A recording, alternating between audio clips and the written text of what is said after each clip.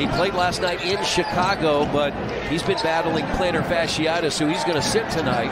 This is a shot by Suggs, who hit the game winner last night. He can play. Doesn't look like it. Doesn't look like he should be able to play. He knows what he's doing. They've got a lot of good young talent. And that's one. Phoenix last night won in Chicago. Bamba will shoot threes, and he hits.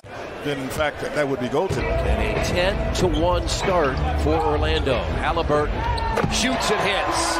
Ed Gonzaga played in the national championship game in Indianapolis. Oh, yes. There. And Turner. Yeah, but it was.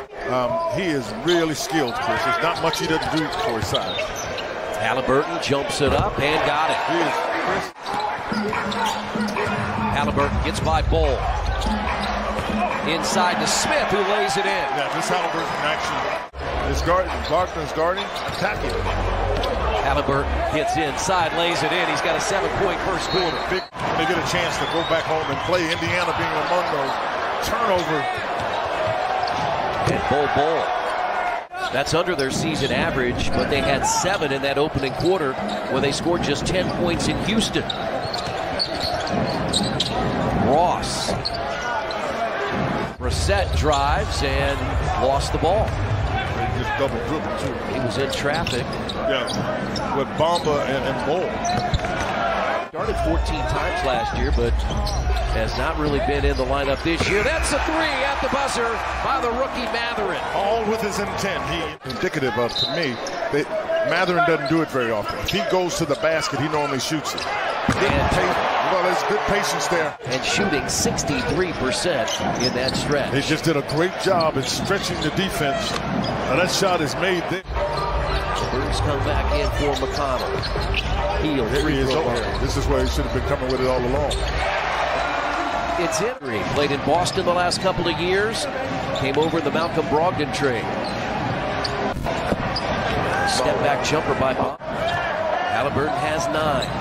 Indiana's leading scorer of the year. That's Bol. I'm telling you, I told you could play. He took that behind his back so easily with all of that length, and then got there. Missed it there, rebounded by Suggs. And pounding it down is Bamba. Yeah, Pacers are playing. They've got a 5-on-3 in the corner. Good basketball, good basketball. Yeah, that's because you push. Indiana fights for the rebound, but Suggs got it. They were all over Miles Turner. Here's a 3. It's off. Bol right there. Wow. Put it in. He took it off the. Boy, that was a veteran's move there. That was so much confidence. Halliburton from half court. Oh yeah! You could see that one when it left his hand. Tyrese Halliburton. He's got great range. This one just inside. The team started the same way they started the game. And Orlando with a number of injuries as Faulkner fires and hits a 3. Trace and the team, and they're pretty excited after they had a good victory with Xavier last night. That's Jalen Smith. With more guard skills. Hield comes the other way. Bad pass by Suggs. He stops for 3. He got it. Here's Bol again. I told you. I told you. 18 rebounds last night. Pacers get it back. Halliburton puts it down. Jamal Mosley. Some tired legs, and it requires something that I think we've seen consistently with Rick Carlisle, some good coaching. And Rick has done a really good job in coaching your personnel, depending on who's got it on any given night. Bol has hit another 3. He had made 12 coming in. It's answered by Turner. Well, they'll make sure they cover the angles. Throw that one away, unfortunately. And never had a chance as Suggs answers. There is. As Rick likes to say, and I totally agree, stay solid. Extra pass, Nesmith. He's made 3 tonight. Now Halliburton with the Pacers, 3 minutes to play here in the quarter. He's going to step back for 3 more. Rebounded by Terry Taylor. And a chance for 3. Rebound tip Halliburton into the hands of Taylor. Lob it up and put it down. That's Benedict Mathurin from Halliburton. Right into the hands of Nesmith. Running is Halliburton. Yeah, well, it's going to challenge Bol. So they've got Bamba and Bol out there. Nesmith with his 4-3. But you got a guy here at 6'9". mean, that's hard. McConnell probing that defense. Inside Turner and missed it. Got his own rebound. Put it back up and in. Pacers have 5 in double figures, led by the 17 of Tyrese Halliburton. He's also got 12 assists. Step back 3, Wagner. Points, he has 21 tonight. Because he's just a good player. Good to see Brissett getting one.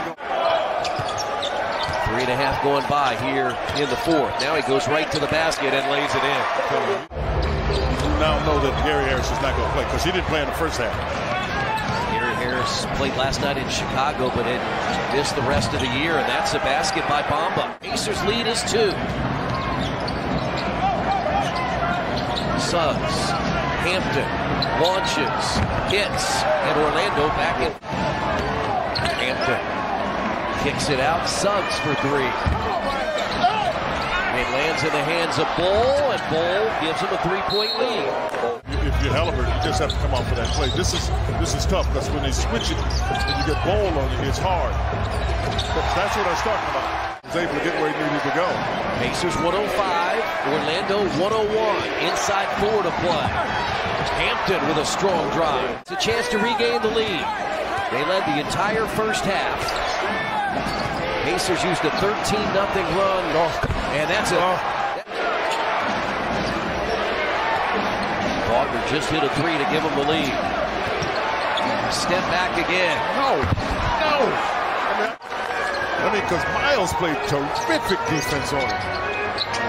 E. Smith to answer. He does. Guarded by Suggs. I'm feeling Halliburton. Here's a 3 by Halliburton. Missed it.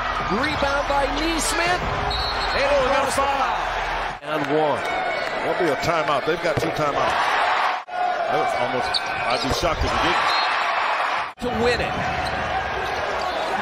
We may have to double. And it's missed. It's tipped. Oh, yeah. McConnell has it. Oh, yeah. We'll take this one home. What a great effort on the part of the Pacers to find a way on back-to-back nights